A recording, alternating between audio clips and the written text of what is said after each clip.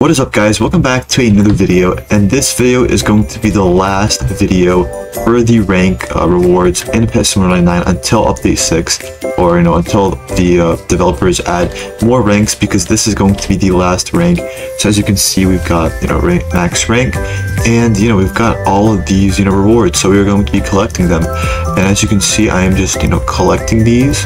So let's just collect all of these. There we go. Right, so I'm just doing this very quickly.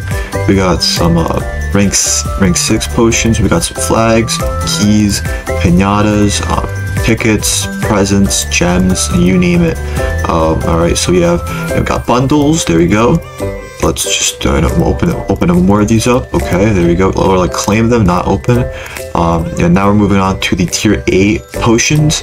There we go. Let's just do this. There we go. Alright, there we go. And then the final reward is going to be 3 charm stones.